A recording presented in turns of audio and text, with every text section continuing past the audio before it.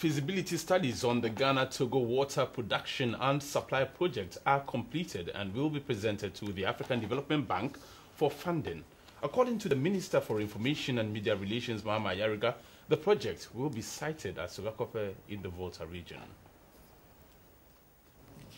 John Mahama's visit to Togo en route to Benin for a state visit was the thrust of the briefing.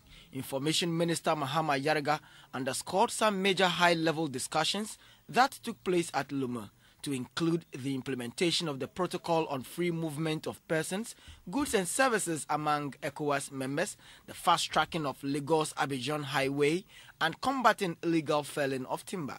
In the long term, the two countries are working on developing another mini hydro electricity generation plant at Joale in the northern region. It is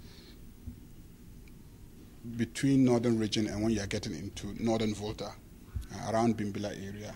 The feasibility studies are being conducted and the two countries discussed that, and there's a commitment to speed up the process of completing the feasibility studies so that we can work together to secure the construction of the mini hydro, which potentially can generate between 80 to 100 megawatts, and then we can share with them.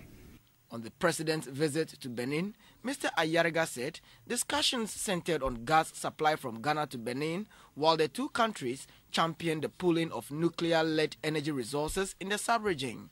Ghana also agreed to assist Cotonou in her port development, as well as other moves that engender good neighborliness and shared growth.